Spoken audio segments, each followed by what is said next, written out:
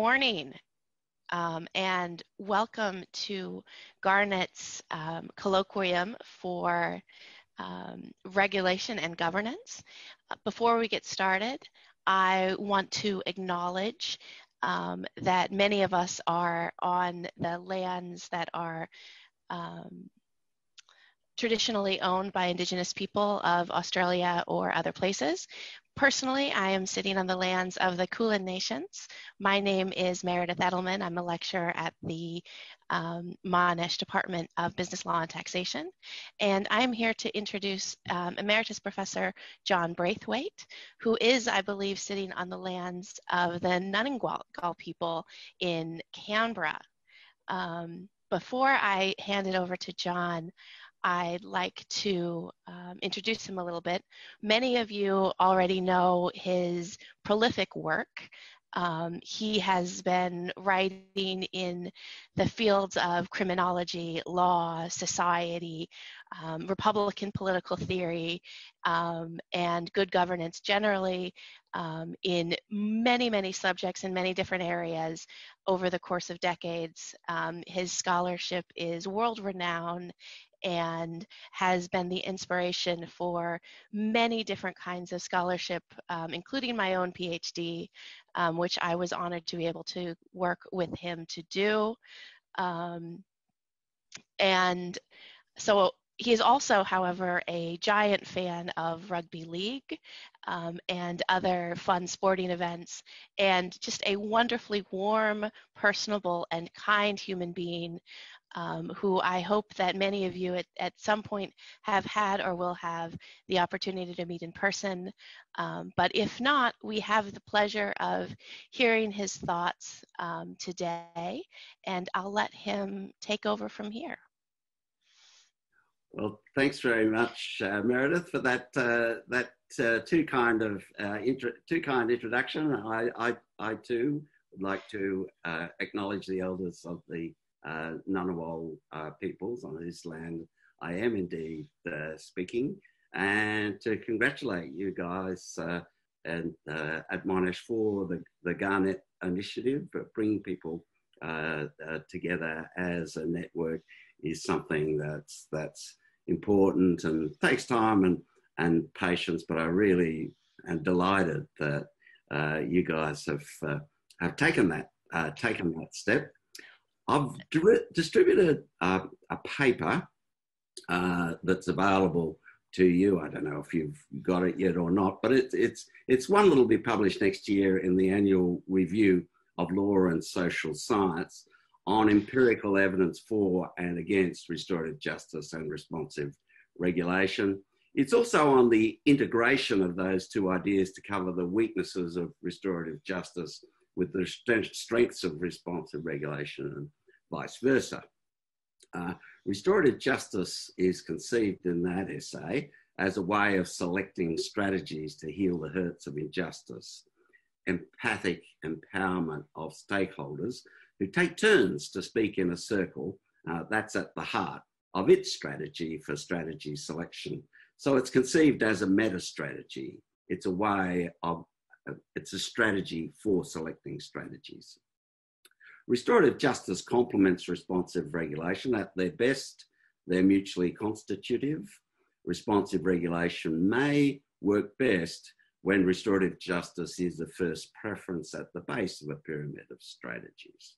Responsive regulation involves listening, flexible deliberative choice among strategies that are arrayed in a pyramid. At the bottom of the pyramid are more frequently used strategies of first choice that are less coercive. While there's encouragement that restorative and responsive regulation can work better when they are integrated and can work better than less dynamic top-down enforcement, the effectiveness of restorative justice and responsive regulation depends mainly on the efficacy of the interventions that are responsibly chosen. The conclusion in that annual review paper that's available to you is really about getting on with the business of improving restorative justice and responsive regulation by improving the strategy choices that are made. And that's something that my ANU colleagues and I are seeking to accomplish through our work with EPA Victoria. And today I want to apply that thinking from the annual review to corporate crime more broadly. In May this year, the operating company of the Hazelwood Power Plant and its open cut mine with a perimeter of 18 kilometres, it was fined $1.9 million for Occupational Health and Safety Act and Environmental Protection Act offences associated with the terrible fire that ignited the mine. The major corporate owner and operator of the mine was the largest private sector energy corporation in the world, a French company, Engie, formerly Suez, that actually still trades as Suez in Australia. The name comes from the fact that it built the Suez Canal. Engie has revenue of $83 billion the year before sentencing. It owned 72% of the Hazelwood plant. The other 28% was owned by the Japanese giant Mitsui, which had annual revenue of $65 billion. How much do you think 1.9 million deters Mitsui and Engie? It took 35 days to extinguish the fire. Its smoke had health effects on the people of Morwell. Most estimates of the cost of the fire to Morwell were over $600 million, so was a fine of 1.9 million sufficient? In September 2020, Austrac seemed to take a great stride on this insufficiency of Australian corporate crime penalties. Westpac was fined 1.3 billion over money laundering offences, of 700 times as much as Hazelwood. It was the biggest fine in Australian corporate history. The Westpac share price did not take a notable hit on the day of the sentencing, even though the fine was much higher than the market expected. Within 2 months of sentencing, the Westpac share price had gone up 30%. A year earlier, the share price had taken a substantial hit, 18% down, when Westpac started to respond with reforms to the depth of what the Westpac investigation revealed. This is a general pattern. Jack Coffey, the doyen of US corporate crime research from Columbia University, has a new 2020 book. One of the things he points out is that the share price almost always goes up a bit when a corporate crime sentence is announced in the United States. On the other hand, it's true that when an investigation is announced, or when an investigation reveals some big new problem about the conduct a company has been involved in, the share price does tend to go down in response to that. Now, that pattern is a big clue. And, you know, in a way, I'm a bit embarrassed to be putting this paper out on restorative justice and responsive regulation, which would be the way that I would summarise as best as I can what the evidence supports as a good way of regulating corporate crime up to this point in history. But it's a bit of a turning point in history, and for those of you who are interested in corporate crime enforcement, it's not a bad choice in the sense that in the next 20 years, the landscape will be very different. I don't know what it'll be like, but certainly people will look back and view kind of stuff that Braithwaite is writing about restorative justice and responsive regulation as a way of conceiving what's hopeful about future responses as an antiquated contribution. So it's in that sense of embarrassment that I move forward with this presentation, just give you the written paper for you to think about, those who are interested. So underlying that pattern that I've just described is uncertainty. Uncertainty is an explanation for the pattern that corporates don't like uncertainty that they can't control. So that once the sentence is handed down, they have certainty, they've got something that they can deal with, and they convince themselves and the shareholders that they can deal with it. We actually see a similar pattern with garden variety individual offending. When we did a randomised controlled trial on restorative justice in Canberra in the 90s that was led by Lawrence Sherman and Heather Strang, 1,300 criminal offences were randomly assigned to a normal criminal trial versus a restorative justice conference.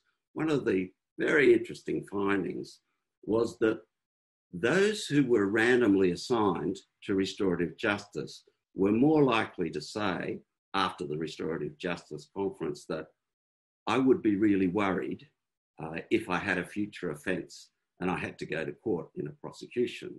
Whereas those who'd been randomly assigned to a prosecution who had just been to court for a prosecution were less worried about a future re-offence where they ended up before the courts in a prosecution. In other words, that once you've been through that first prosecution, people, in a similar way to corporations, do come to the view, I've been there, that's something I can deal with. Often in our kind and gentle ACT courts, it's not as horrifying an experience as they might have expected it to be based on what they've seen on TV about what happens to you when you end up in a court case. So what's going on there is that when we randomly assign a case to restorative justice, we actually sharpen future deterrence. When we assign a case to prosecution and conviction, we blunt the sword of justice. We blunt the sword of Damocles aspect of deterrent justice. And we especially blunt deterrent justice if we overuse deterrent justice. That's part of the pattern that I want to draw attention to here as well. Now, Sherman and his Cambridge colleagues have gone on to do new recent randomised controlled trials where they've randomised garden variety offences, criminal offences, to deferred prosecutions, where the deferred prosecutions is combined with a lot of social support, rehabilitation services, support for social housing and so on for the offenders.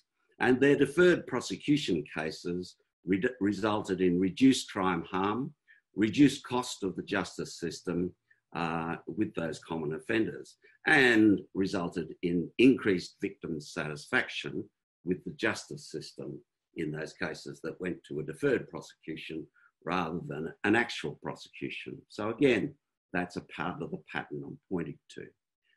Deferred prosecutions have been criticised in some US work as a degeneration of corporate criminal law toward a soft restorative justice approach. In a study published on the internet in 2019, however, by DeFranco, Small and Waheed, it reported that deferred corporate crime prosecutions actually deter better than completed prosecutions. It's the first genuinely systematic study with appropriate matching of US prosecutions and deferred prosecution cases. DeFranco, Small and Waheed found that firms subject to the deferred prosecution agreement experienced lower stock market returns in the 1 to 3 year period following the enforcement compared to match firms that had been prosecuted. So if you do get prosecuted, you have a lower impact on your stock price than if you get a deferred prosecution agreement, which has a bigger impact. Because what's happening in the restored prosecution agreement is a process that's ongoing. That's the uncertainty point I'm trying to draw in to this thinking. So that was a systematic multivariate study of a substantial number of cases for which all financial variables were available, 109 firms that received a deferred prosecution agreement matched with a sample from 496 firms that were prosecuted. The effects were surprisingly large and long in duration. By the end of the first year following enforcement action, stock market returns were 15 percentage points lower in deferred prosecution cases than in prosecution cases, and more surprisingly, 21 percentage points lower after 3 years. The stock market impact it's just too large to be explained by the size of the fine voluntarily settled in deferred prosecutions agreements, which averaged $96 million in their cases. The results were robust to various measures of stock market performance. Impacts on sales were not greatly less. By the end of the third year, sales in deferred prosecution firms were 11 percentage points lower compared to prosecuted firms. So completed prosecutions delivered less market deterrence than deferred prosecutions. How can that be? Why do I think I've been so wrong in my past analyses of corporate deterrence? One possibility is that I never got it wrong in the first place, that DeFranco and the team got their analysis wrong. That really is a possibility. It's obviously a very controversial result. I've been writing endlessly to them about this since 2019, and they've been saying, oh, well, we're redoing the analysis. But they've still left it up on the internet. So I assume what's going on there is that when they've gone into the peer review process, people are shocked that convictions are delivering less deterrence than deferred prosecution agreements, and they're asking them to redo their analysis. They're asking them to redo their analysis. So the end of this story of uncertainty might be when they redo their analyses, they do come up with a significantly different result. When it comes to big banks and big pharma, my experience of these organisations in the US and Australia since the 70s is that they have often remained recidivist, criminalised corporations, whether they get a prosecution or a deferred prosecution or an enforceable undertaking, which is an Australian functional equivalent to a US deferred prosecution or non-prosecution agreement. More than 80% of US deferred prosecution agreements include specific provisions to improve corporate governance or corporate compliance systems. Changes to the board and the top management team are very common in these cases as a result of the adverse publicity and as a result of the enforcement action, whether it's a prosecution or a deferred prosecution. Corporate monitors were appointed in 30% of the US deferred prosecution cases. A chief compliance officer was often appointed to the top management group as part of the mandate. It may be that Brandon Garrett, what Brandon Garrett called structural reform deferred prosecutions that pursue deep governance reforms, indeed do transform. Garrett illustrated with the 2005 KPMG deferred prosecution agreement to shut down its entire private tax practice, to cooperate fully in the investigation of former employees, and to retain a former SEC chairman as an independent monitor for 3 years to oversee an elaborate corporate compliance program. In my future book, which is called Macro Criminology and Freedom, I plan to argue that the most preventive feature of that kind of deferred prosecution undertaking goes to corporate incapacitation rather than to deterrence. Incapacitation, reducing the capacity of the firm to reoffend, is where their preventive potential mainly sits. If I'm right that many of the organisations subject to deferred prosecutions that do demand deep structural reform are systematically criminalised firms across more than one kind of crime, then the governance and compliance reforms mandated by the deferred prosecution may shut down other kinds of crime that have nothing to do with the offence for which the firm has been charged. It may do this to the point of reducing sales and profits as significantly as in the interim DeFranco results. Consider, for example, the monitor appointed to supervise reforms under the Bristol-Myers Squibb deferred prosecution. The monitor asked the board to fire the CEO, and he investigated entirely new corporate violations. If so, then why do CEOs not rationally defend this loss of sales and the sustained hit on the stock price by opting for a prosecution? One hypothesis is that CEOs do not defend the rational interests of the firm because cooperating with the prosecutor is the best hope for them personally to survive. A CEO who keeps in control during a negotiated settlement is likely to protect themselves from losing their job and from prosecution as an individual by cooperating constructively, offering quite a lot of reform, repair to make the regulator, the prosecutor and civil society critics in the media happy enough. Even if a senior individual is going to be prosecuted, by cooperating to stay in control of events, the CEO can wield their power to ensure that they are not the fool guy who goes down, that they are not what I described as the vice president responsible for going to jail in my pharmaceutical industry research in the United States. That there's, you got this office and your job is to take the heat for the CEO, and after a period of faithful service, exposed to the threat of a corporate criminal prosecutions, you'll be promoted sideways to a safe vice presidency. So CEOs can orchestrate that kind of phenomenon in a variety of ways. Prosecutions are also expensive, of course, and some ethical CEOs genuinely prefer to see money spent on victims than to put that money into the pockets of lawyers. CEOs also like negotiated settlements because they don't drag out as long as prosecutions do.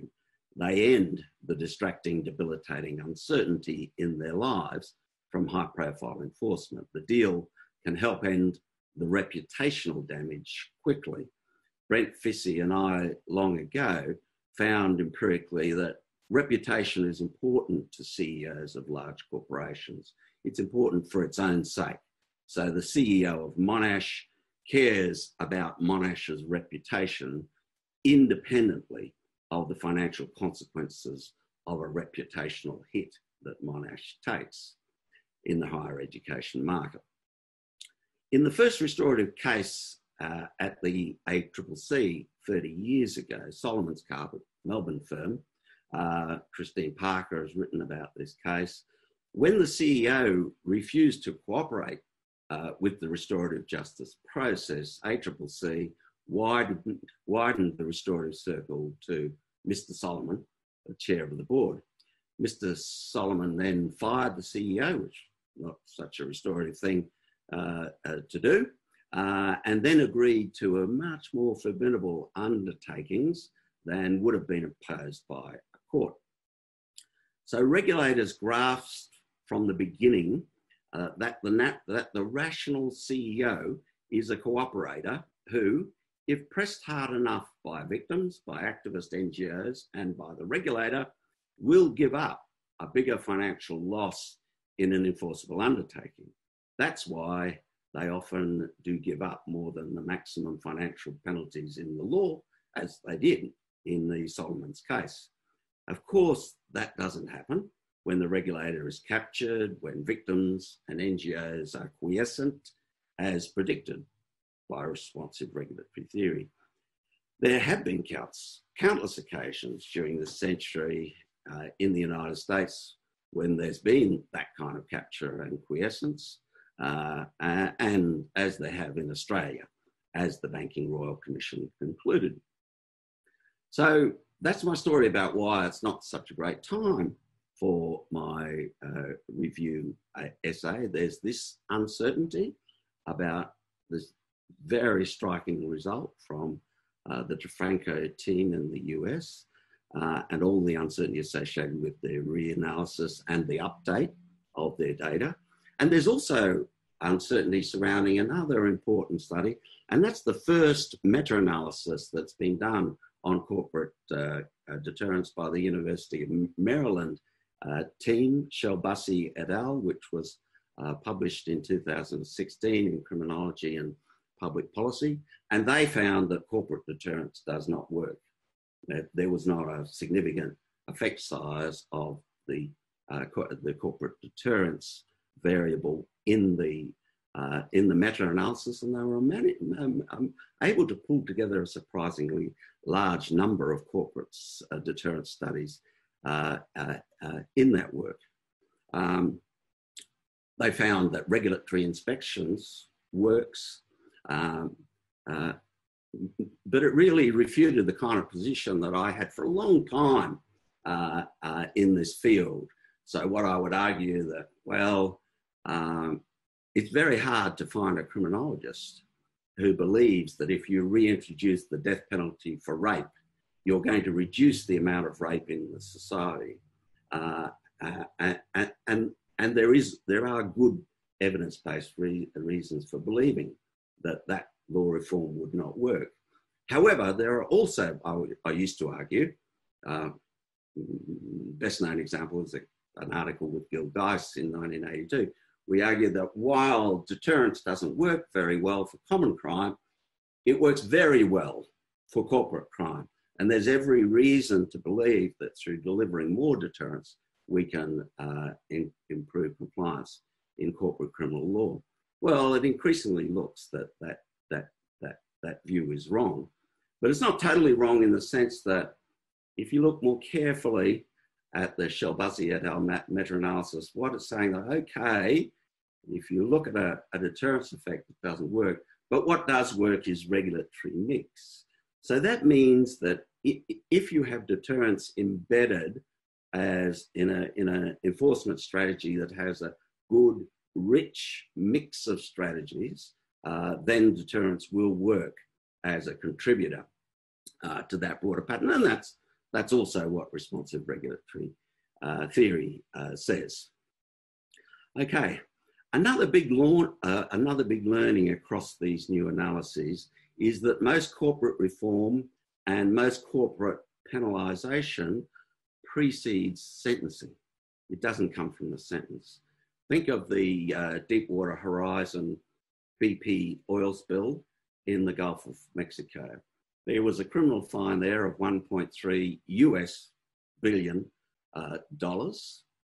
in that case, but that paled in comparison to $28 billion that had been paid by BP in advance of that criminal case coming to sentence. These were involuntary payouts of various kinds to fishermen for pollution, voluntary pollution cleanup, and some civil settlements. A hugely greater amount of money. That being the case, that reality that most of the penalty precedes sentencing, among other things, is a fundamental undermining of the criminal law doctrine of proportionality. Wow. What does it mean to say that 1.3 billion is a proportional punishment when it pales in insignificance besides the 28 billion? The process is the punishment, is the main part of the punishment in all areas of criminal law, as Malcolm Feely said in the title of his famous book. That pattern has been there for a long time in the corporate crime literature. A book by Wildman on US antitrust enforcement in 1978 is a hugely neglected piece of work. And it also showed that in cases that resulted in a loss in an antitrust case for a major American corporation, they will have made all sorts of payouts and new compliance policies put into place before the trial being completed, even in monopolisation cases, doing voluntary divestment, selling off part of their business to say, there you are, we're not a monopolist, we've sold off this part of the business in order to get a better outcome in the trial and to get the case over with more quickly. And this proportionality critique also comes up in garden variety restorative justice as well. When I'm teaching the students, I often refer to a case we had more than 20 years ago where a group of young people had taken a car, and they hadn't stolen the car. They just went joyriding in the car. But in the process of joyriding, it was an old jalopy.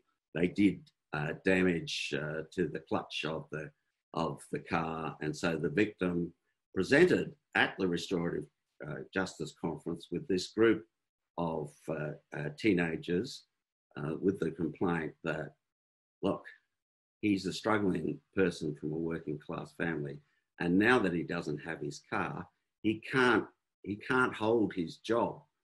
He needs that car to get out to the job that he's valued, so that it's while they were just having a bunch of kids having a bit of fun, they thought, they've actually had a dramatic impact on his life. The outcome of that conference, one part of the outcome of the conference, was one of these young people was from an extremely wealthy family. And it was last year of high school, and he'd done well at high school, and his father had given him a Porsche as a present for the. So his father suggested at the conference that he hand over his Porsche to this working class gentleman who was the victim, who was at risk of losing his job, so he could drive the Porsche to his working class, and everyone thought this was a great idea. But of course, the lawyers reacting to it were saying, "Well, this is a pretty shocking example of disproportionate punishment, because here we have a child who's a first offender, and it's not even a theft of a car; it's just a joyride, and a Porsche is worth $200,000 or $300,000." So we have an effective, we have this huge six-figure sum in a fine. So if the child had gone to court, there is no way that the youth court would have imposed a penalty of that magnitude in the case. But of course, the child did not do that. The child wanted to do what the family suggested that they thought was a just outcome, that he should thenceforth do without his car, and the victim should have the car, that there was a kind of social justice in that, especially because of his privileged position. And so there was no thought of anyone taking the disproportionality involved to court. So let's return to Hazelwood. This kind of proportionality analysis may have been true of Hazelwood. Hazelwood announced closure of the mine and the power station 3 years before sentence. That was an action of greater environmental and economic consequence than the 1.9 million fine. I'm not sure how much of the reason for the closure was the prosecution hanging over the head of the company. That's a question my ANU colleagues, Miranda Forsyth, Deb Cleland, Val Braithwaite, Felicity Tepper and I are still exploring with our EPA colleagues in our ARC linkage. One of the things environmental activists in Morwell wanted was at least $10 million in seed funding to start a large solar farming industry in Morwell to replace employment in coal with jobs in renewables. 10 million was also peanuts for Engie or Mitsui, but the people of Morwell did not get this out of the sentencing process. Engie, pursuant to a new policy of shifting energy production to renewables, voluntarily closed the power plant and the coal mine in 2017. Corporate power ultimately took the most decisive step toward repairing harm after state regulatory power had failed to do so for decades. This was a mine that was the worst contributor to our carbon challenge in Australia. It was a mine that was always going to have a catastrophic fire one day. During the life of the mine, fires that broke out and triggered regulatory notification were reduced from 250 a year, 250 fires a year to 100 a year, but still an unacceptable risk, of course. My colleagues on this project and I are pondering the fact that a reforming new Paris CEO Isabelle Cocher was appointed in 2016 to transform ENGIE globally to become a greener organisation that shifted its investment to renewables. It was Cocher who took the decision to decommission Hazelwood and to sell the Loy Yang B Brown Power coal station in Victoria in 2018, and to announce an intent for closing all such emissions-intensive coal-fired power generating facilities worldwide. That induced internal conflict on her board, and this year, quite recently, she was replaced as CEO. A good restorative justice strategy would have been to ask Cocher during this 2016 to 2020 window of opportunity to come out to meet the citizens of Morwell, rather as the ACCC did in its early restorative justice cases in the 1990s, as discussed in the research on that of Brent Fissy and Christine Parker. Morwell activists could then have made their pitch to Cocher for ENGIE to fund 10 million or more for their solar farm development and other new green employment opportunities in Morwell to compensate for the impending loss of jobs from this community's historic commitment to coal. This was the kind of project that interested Cocher. She opened a large wind farm in Australia in 2019. It would have been a good kind of innovation for the prosecutor or the judge to enable a restorative encounter with the CEO long before conviction, to allow a pitch from the people of Morwell to Isabelle Cocher to start funding that green investment that was so aligned with her values and her company's new corporate strategy at that historical conjuncture. And that also would have aligned with the state of Victoria's plans for the future of Morwell. A restorative corporate law imagination requires conversations with reformers inside corporate offenders, as Christine Parker's work also shows, to open the door to contestation of big agonistic ideas and big restorative ideas. It's a tragedy for Morwell and for the planet that this precise kind of healing conversation did not happen at Hazelwood. A reason may have been misplaced fear of being anything less than totally punitive toward the corporate offender in a high-profile case. Precisely what Morwell needed was massive investment in renewables jobs by investors with pockets as deep as ENGIE's and with support from all levels of Australian government for a renew Morwell. So my paper for the annual review of law and social science, it argues that the evidence tells us that restorative justice and responsive regulation work well enough. The evidence in support of restorative justice is stronger. But responsive regulation also, it kind of has to be, responsive regulation has to be true to some degree, because what it involves, in essence, is trying one strategy after another until you find one that works. So in a sense, if you try long enough, you must eventually find something that works. So there's got to be something in that. But then the main pitch of that paper that's available to you is, well, what we've really got to do now is work on improving the layers of strategies that are invoked in restorative justice processes and in responsive regulatory processes.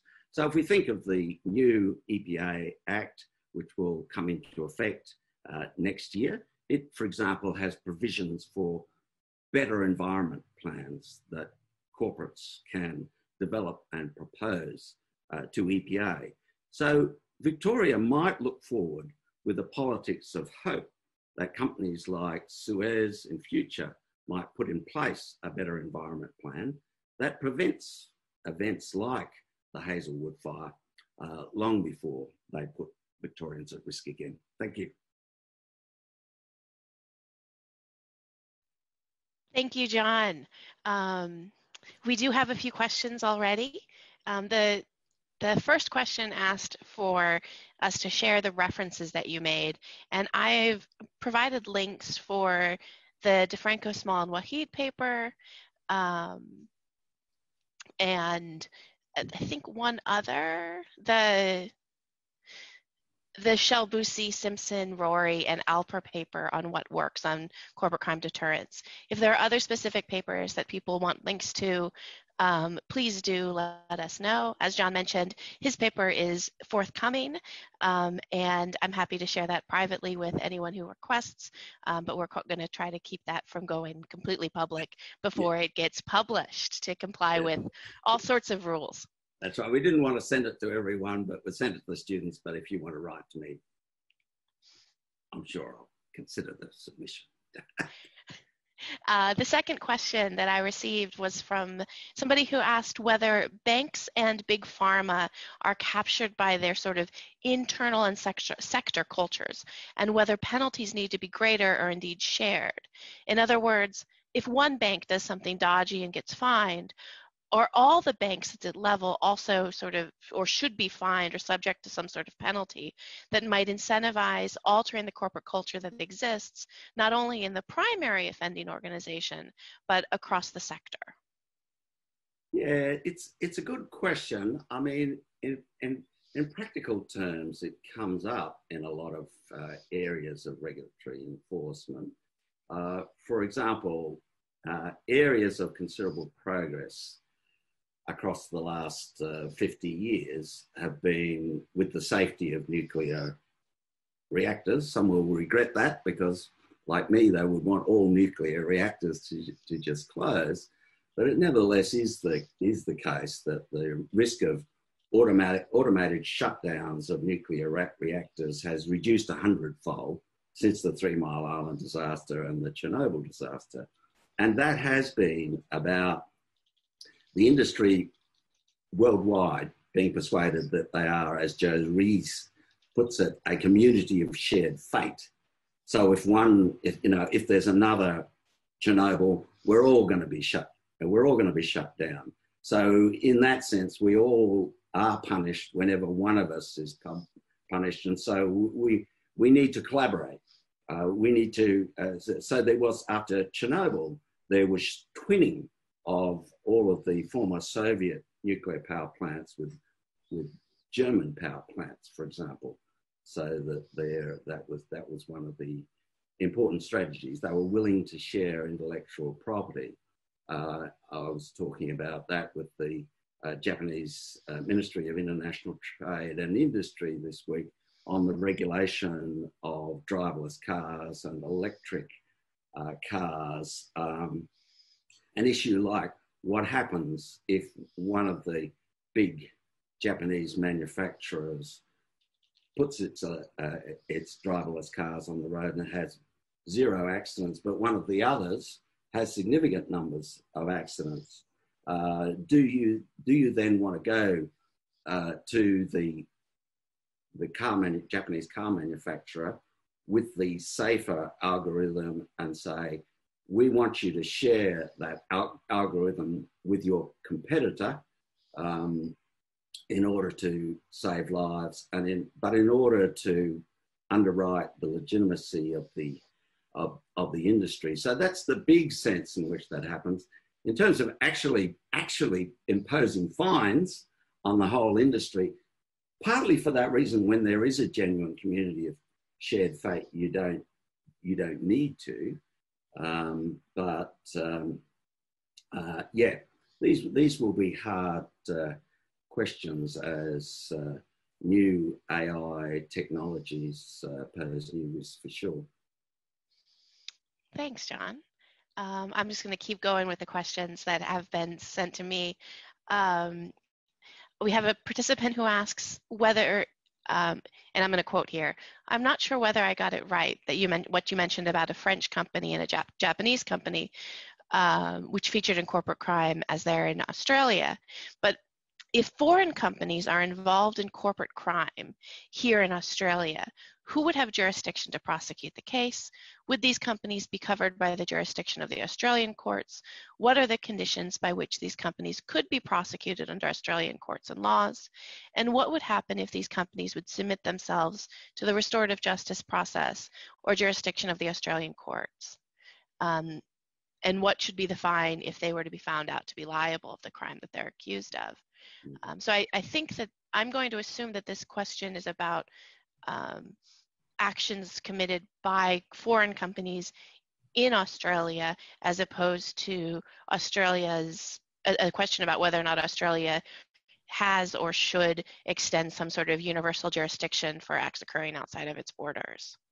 Yeah, yeah. Well, I mean, in the Hazelwood case, it was a case where there was a Hazelwood operating company, which was more than 70% owned by Engie, with the other 28% owned by Mitsui, and they were making the important operating decisions, including the decision to shut it down completely.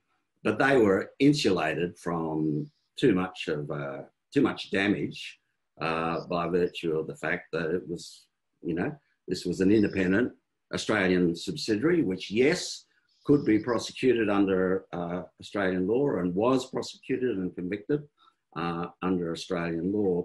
But it's also interesting in another sense. I mean, Suez is a very, always was a very big company in Australia. We see their trucks picking up our garbage in every corner of this continent and doing lots of other things. And it was interesting, the separation of responsibility was interesting to me there. So, you had the local Hazelwood employees doing a magnificent job, all of them coming into work to fight the fire on the day, but you did not have Suez employees come from across the country. It was thought of as the Hazelwood operator as quite a separate entity from Suez.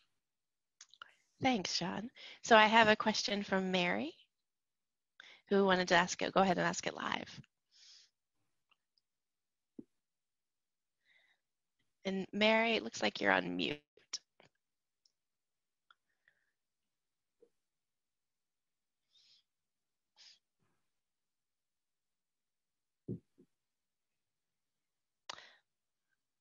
All right, Mary, I'm gonna wait for Shahab to maybe activate your mic, and in the meantime, I'm going to ask another question that's come in through the Q&A while we figure out getting you live. So we have, where is the middle ground between tough governance or rule of law for protecting the environment and society versus softer ones but attracting investment?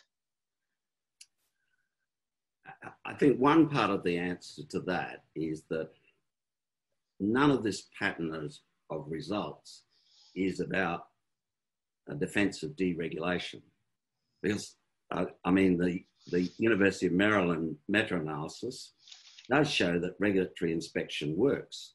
So we need regulatory agencies that have a lot more street-level inspectors out there kicking the tires, making demands of corporations, checking that their self-regulatory initiatives are not just pieces of paper, but that involve, an environmental or public safety reality in some ways.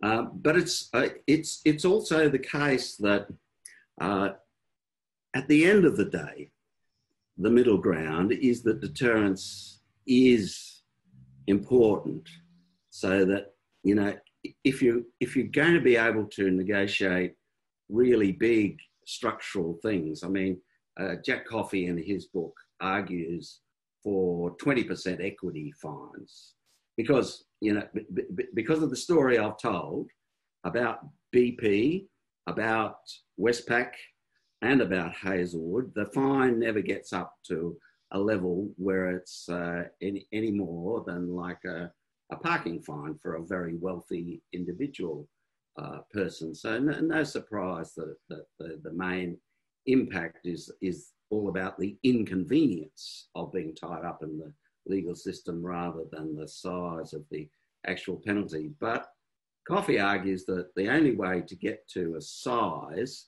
that does not cause a lot of workers to lose their jobs, and the kind of scenario we had with the Arthur Andersen going bankrupt after a corporate prosecution, is to have equity fines. So he wants a 20% equity fine in the big cases, where 20%, the penalty is that 20% of your shares will be handed over to a victim compensation fund to clean up the Gulf of Mexico, to clean up Morwell, whatever it is.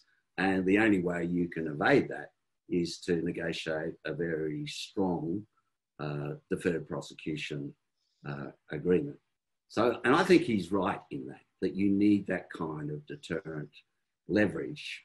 But responsive regulatory theory, of course, says that what you're trying to do is avoid these grand battles in the courts a bit more than we do, and do more of that sitting down with a CEO, like the CEO of Engie during that period, who might have actually responded to that kind of pitch. I'm really glad you asked that question. It looks like Mary's question was either already answered through your talk or it went away. But I have a question that I'd like to ask. So I recently wrote a piece in which I'm starting with from John Coffey's argument about the equity fine. And I think you know that my expertise is in Chapter 11 restructuring. And my argument is essentially that a model based on that could actually implement this equity fine.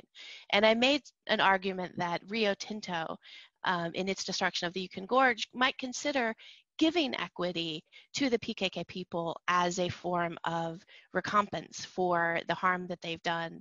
And that part of the reason that that's attractive is not just that it's a significant award that provides a lot of financial compensation, but also that it provides actual decision-making authority to the people who are harmed. And in that way, it actually embraces this sort of Republican norm of shared decision-making and non-domination. And my question is that I was sort of unexpectedly contacted last night by a couple of media organizations who thought that I had something really interesting to say about the Yukon Gorge and Rio Tinto.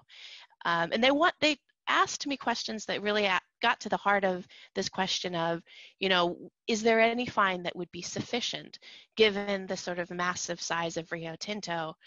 Is there any sort of sanction that would be sufficient? And do the recommendations that came out of the committee go far enough to require an actual change? And I think that they were looking for this sort of short soundbite that said, no, it needs to be harsher. And they didn't really like my response, which said something along the lines of, well, we should really ask the PKKP people, and we need them to be involved, and what is sufficient should be a decision for them. And so my question for you is, you know, how would you have answered that question? And what do you think, you know, maybe what do you think I should have said? Oh, I don't know what you should have said, but I do think, I do agree with you that law reform that creates the possibility of a large equity fine in a case like that can bring the corporate offender to the negotiating table in a much more meaningful fashion. That if the corporation is tough enough, I mean, in cases like Solomon Carpets and so on, it's all very well for, you know, us old guys from the ACCC in those days to say, oh, well, when you fail in your negotiation with the CEO because the CEO is such a tough nut, widen the circle and bring, in this case, the chair of the board in. So you start the restorative negotiation with the executives of the company who are directly responsible for the offence. If they don't agree, you don't say, all right, we'll see you in court. No, you can say, we're really disappointed that you're not willing to be responsive to these legitimate demands from victims. Let's both go away and think about it. But then when you reconvene, you're bringing in a Mr. Solomon or someone higher up the organisation in the hope that he will be, you will eventually widen the circle to the point where you get the more socially responsible actor in the circle. But at the end of the day, if the chair of the board, if the Mr. Solomon figure is an even tougher nut than the CEO he has appointed, He's not going to fire that CEO. He's going to pat that CEO on the back, tough it out in court, and get a low penalty in court. So you want to, for those cases, you do want the access to a tough deterrent penalty. And I would agree with coffee, like a quite hefty equity fine as an option. Thank you. So I have another question from Jennifer Hill. She says, thanks for a marvelous presentation. In the Banking Royal Commission, Commissioner Hayne took the view that real responsibility for the misconduct identified laid with the banks themselves, as well as the directors and senior managers of the banks. He also took the view that perverse incentives in remuneration structures were very important. She's interested in your views on potential liability for directors and senior managers who may be unaware of particular offenses at the time of their commission, but may nonetheless have been responsible for implementing a remuneration model that either provides perverse incentives for misconduct, like Wells Fargo, or provides perverse incentives for inadequate monitoring to detect misconduct. For example, it's been suggested that some of the banks could have had more expensive technology to detect some of the relevant offenses. Yeah, Jenny, that's a big theme in Jack Coffey's 2020 book, that he argues that these low penalties, like $1 billion or $3 billion US, they seem high to lay people, but they're not going to be high enough to deter, because of the realities of these incentive structures, which are delivering long run and more importantly, short-term good stock market returns to the bank or whatever, Rio Tinto, whatever the kind of organisation that is at issue. And that's part of his pitch for equity fines. And of course, another part of the pitch for equity fines, if you think of when you get a total unraveling at the time of the global financial crisis, where you have these corporate actors saying, well, this is working really well for us. We're all raking in fantastic bonuses at the moment, but we're taking those bonuses out of the company and putting them somewhere else in a funeral parlour or some very secure business looking forward to COVID, perhaps, that's going to make long-term safe profits in future, because one day, probably not far off, this system's all going to crash. So it works for me personally to take out my fantastic bonuses. It works for me if I'm the director to pay those bonuses. So, you need an enforcement strategy that cuts through all of those incentive structures. And then when they do crash, you also need to do not what Obama did, which was to say, oh, well, we'll give you a lot of US taxpayers cash to prop you out. We decided not to do that for Lehman Brothers, and that in retrospect looked like it might have been a mistake. So we'll do it for all of these other big financial corporations. Far better to do what Gordon Brown and some other Europeans did, was say, well, we'll give you a lot of taxpayers' cash to bail you out, but what you will give us in return is a very large parcel of shares in your company in the name of the British state, the German state. So it's at various levels that I think Coffey is right, has always been right, that the equity fine is a key piece in thinking through that challenge, Jenny. Right. Thank you. We have another question. China's social credit system, this is a very different subject in some sense. China's social credit system has been considered very useful and effective regulatory tool by nudging citizens to obey the laws. However, it is understood in the Chinese context. By way of technology, everyone is subject to a complex web of surveillance, thereby leading to compliance. While many have criticized this regulatory model, one may also argue that the rating or ranking system sort of mechanisms that have been employed by Western countries essentially have similar functions. This questioner is interested in your view on the use of new technology or rating in ensuring compliance and legitimacy issues you can think of in this context. In particular, do you think that there is a big difference between the Chinese social credit regime and the rating ranking tools commonly used by Western society? I'm afraid I know nothing about the Chinese social credit thing, but I'll make a couple of comments, right? In spite of my ignorance, but I really can't answer the Chinese comparativism part of it, and welcome you to come back on it. I mean, on nudging can help in small ways, but a nudge is only a nudge. It's not a structural shift. And in that, the meta-analyses on nudge shows that nudge strategies can be helpful, but the effect sizes are really quite small.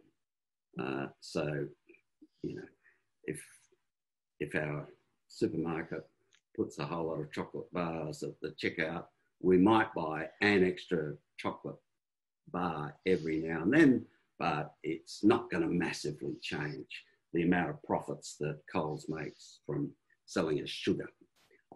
That's just one little nudge among many, I suppose. But ratings agencies, I think we probably should have had a socialist solution to the conduct of ratings agencies after the global financial crisis.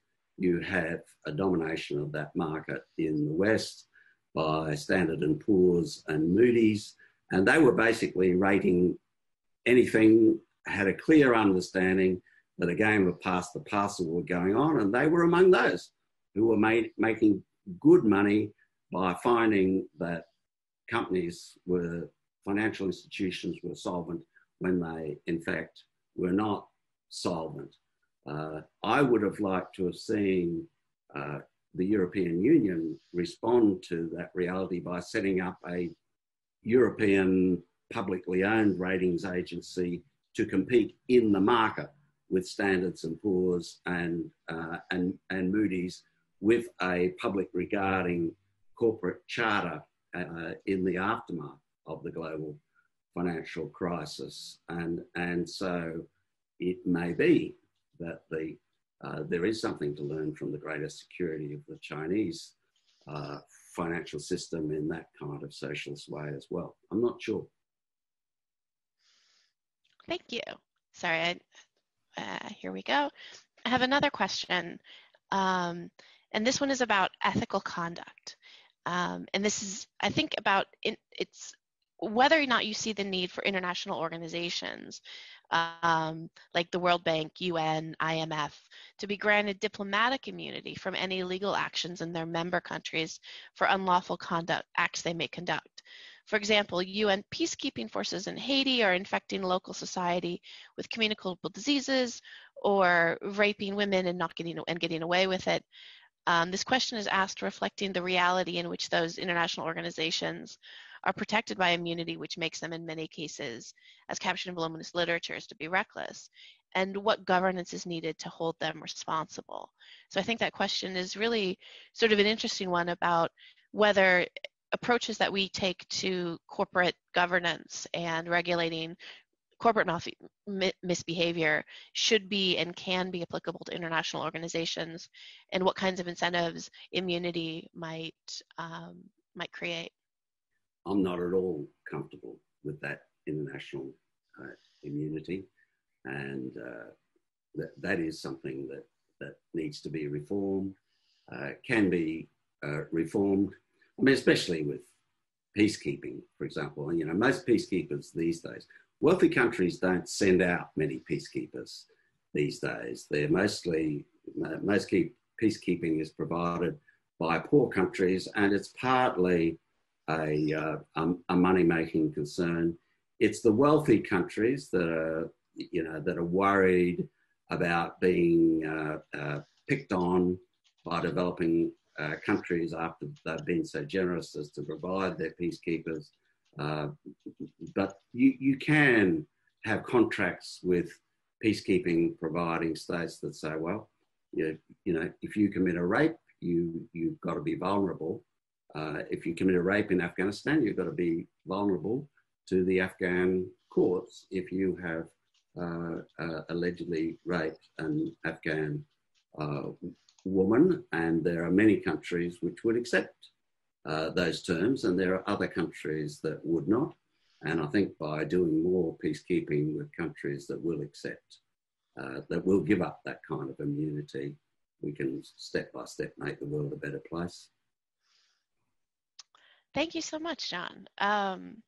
Sorry, I have a question that's not really a question so much as a request for the coffee papers, and I just want to confirm that the new book that you're referring to is Corporate Crime and Punishment: The Crisis of Under-Enforcement, which is being published by Penguin Random House. Is that right? It is out. Yeah, it is out. Yeah. It is out. Yeah, no, and I think I just found the link. It's only $34 or $35 in the hardcover.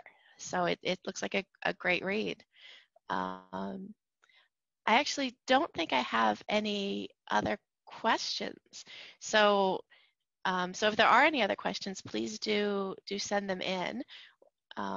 But John, this has been just a really fantastic talk, and I really appreciate it. And I know that the rest of the GARNET members really appreciate it too. So on behalf of myself and the rest of the organizing committee, I really do want to convey our thanks for your joining us, for your time, for your thoughts and your wisdom. And I wish you a really happy new year and holiday season. And I think the same goes to all the attendees. We really appreciate your joining. We appreciate your questions. We appreciate your attendance and your interest, and want to thank you for joining. And wanted to remind you as well that tonight at 6 to 7:30, we have another public presentation. It's a panel on publishing and regulatory governance with some really distinguished speakers talking about how to approach a publishing strategy in this field, which is so interdisciplinary and so interesting to so many of us. So thank you everyone for joining, and thank you particularly for John for joining us and giving such a fantastic talk. Thank you for your terrific questions. So I think I will end the webinar now.